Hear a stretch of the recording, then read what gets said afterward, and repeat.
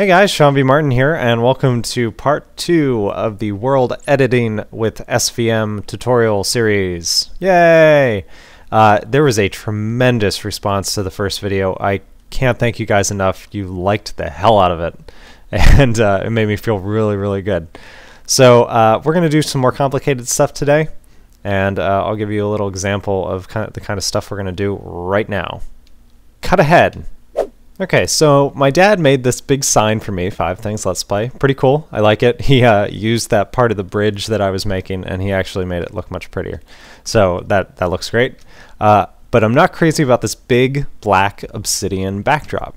So I've selected the whole thing, and we're going to use the replace function, which we've done before, but we're going to do something a little funky. So we're going to replace the Obsidian, and then we're going to get tricky. Watch this. We're going to go 45% red, 45% black, 10% white. Now, you notice the syntax I've used, there are no spaces after the commas. Notice that there are commas also, first of all, because the first term, Obsidian, has to be separated by a space, and then the second term can't have any spaces, or you're going to get a syntax error. So replace Obsidian, and then percentages. Ba, ba, ba. How cool is that? Yeah. I like it. It's staying.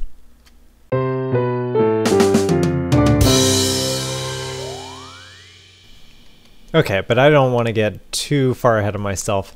Let's get back, and there's still some basics that I have not covered. And also, I just listened back to the first part of this episode, and I apologize for trying to blow out your ears with my popping mic. I think I fixed it now. Okay, so one of the major advantages of WorldEdit is that the Pickaxe turns into quite a different tool. You can use it as something called the Super Pickaxe, and the way you use it is by simply typing / Super Pickaxe enabled. Now, depending on how you have your settings set up on your server, and I don't know if you can change this on the single-player version of WorldEdit, I would assume you can't, but I could be wrong. On your server, you can make it so that when you're using the Super Pickaxe, first of all, that blocks don't drop, which you notice they don't. It just eliminates them. Also, the main advantage of the Super Pickaxe, if you can't tell, is that one click removes the block. You don't have to dig away at it. So you can do things like this. Click, click, click, click. Just eliminate entire chunks by holding down the mouse button. Pretty cool, right? Now, that's not the only thing that the Super Pickaxe can do. It can do something much more impressive. We're going to head over here and... Oh, hello, Mr. Sheep. I'm about to mess up your day.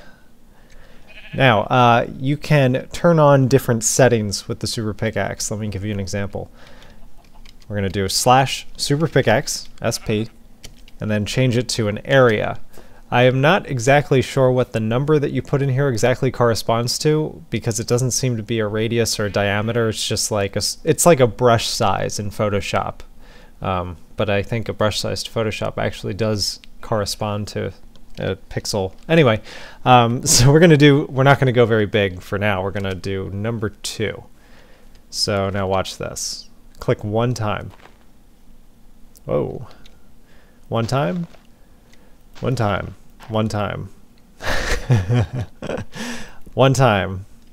See what I mean? That is a different sort of pickaxe. Here, I'm going to undo those, and I'm going to set it to a bigger setting. Let's try 4.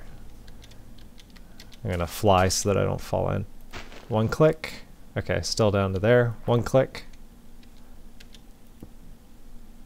And notice it also does separate out different types of blocks. If you're doing this underground, you'll notice it even better because it will eat around ores.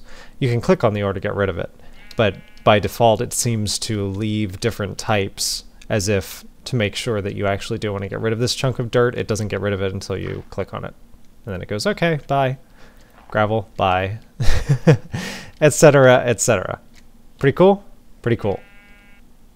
Oh, and since I have a good example right now, you saw how after I got rid of that, the sand fell in. This is one of the few things about WorldEdit that is not perfect, and it's not really their fault, it's just the way that the game works.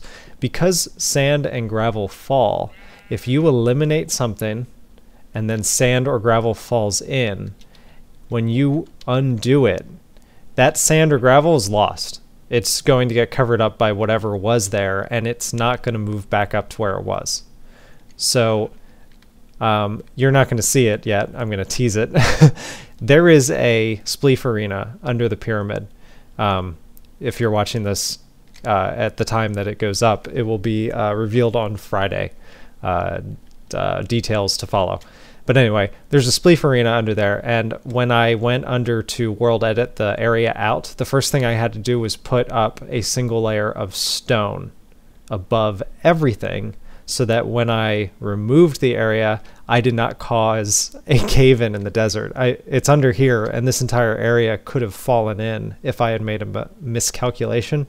So just something to keep in mind about sand and gravel and world editing. You got to be careful about the way that it... Dunno? Is that what I just typed? You got to be careful about the way it removes blocks from below other blocks. Okay, so I've shown you how to set blocks and everything, but I haven't really shown you what you can do with it. So I'm going to give you a few examples of cuboid construction type methods. So I'm going to make a little box, excuse me, expand. It's mad at me. I've got a box here. I'm going to set it to stone. And now, when you set something, it's going to set the entire area. This is solid stone. Oops. Whoa! Okay, I'm leaving that in. That was awesome.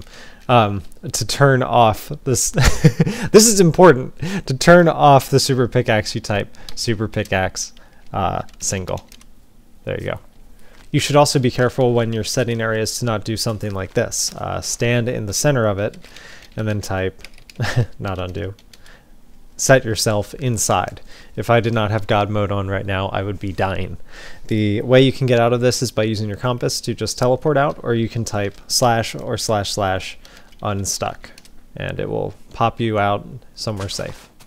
Alright, so let's see what else we can do with this. Right now we've got a solid block, but we can also do things like walls. So now we've got just the 4 walls of the selection. You can also do this thing, outline.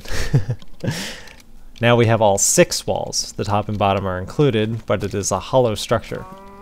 See? So you could make yourself a pretty easy dwelling that way. So for instance, if you wanted to make the simplest of houses, you could do something like this. And I'm gonna speed it up here, but this will be really quick. Watch.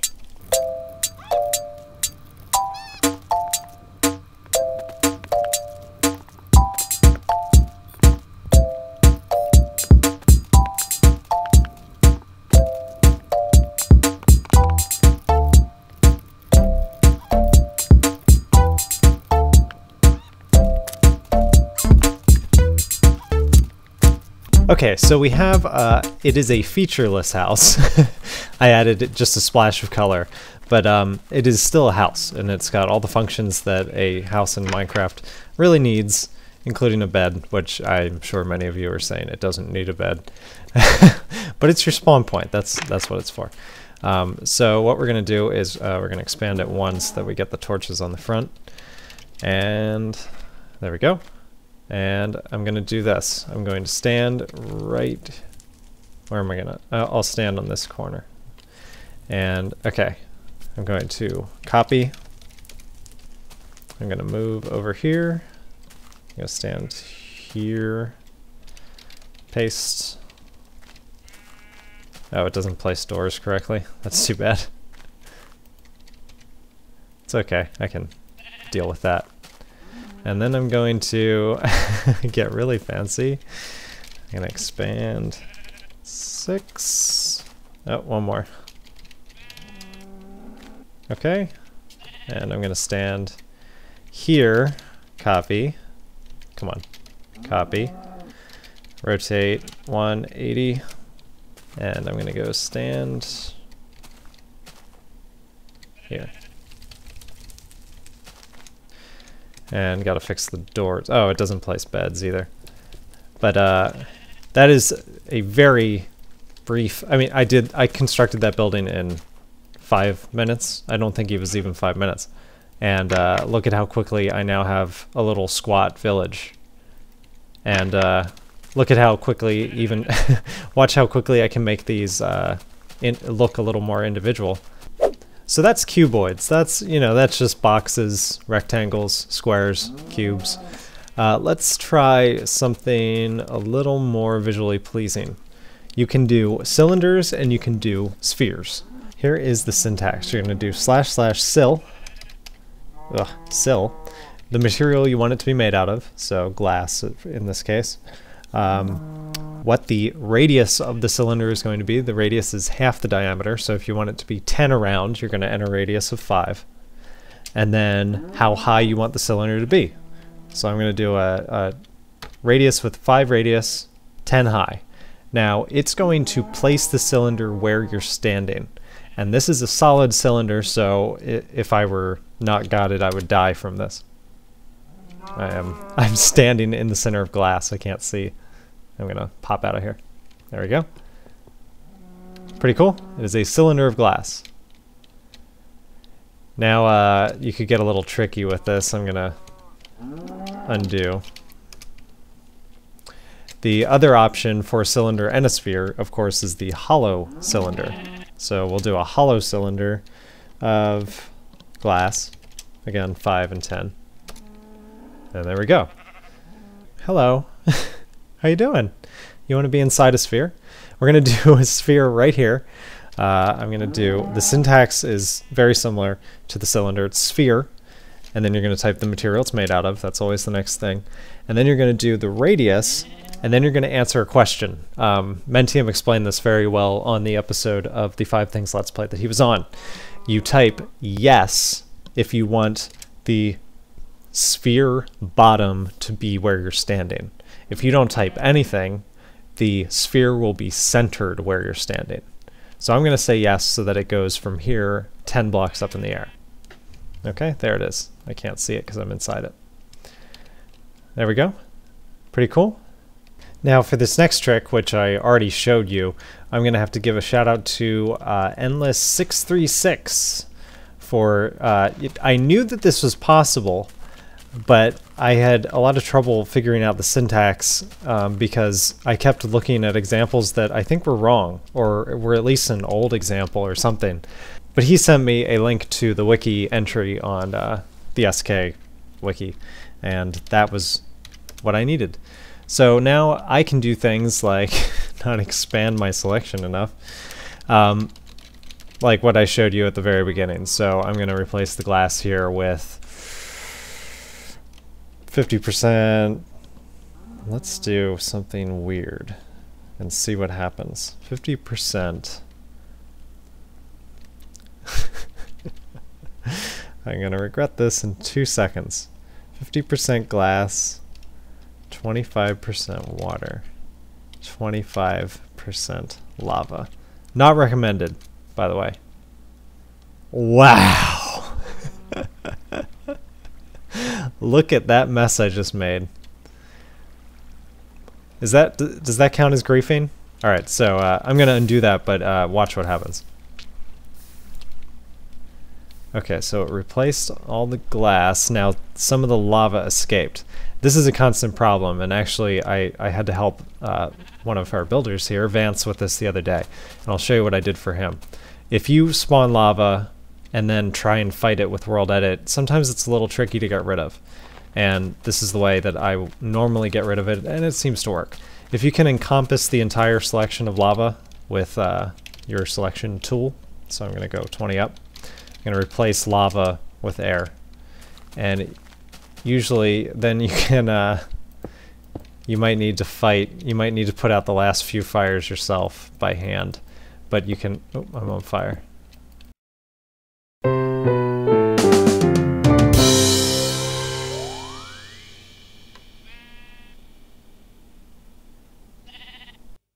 Come on. It's so mean. It's so mean.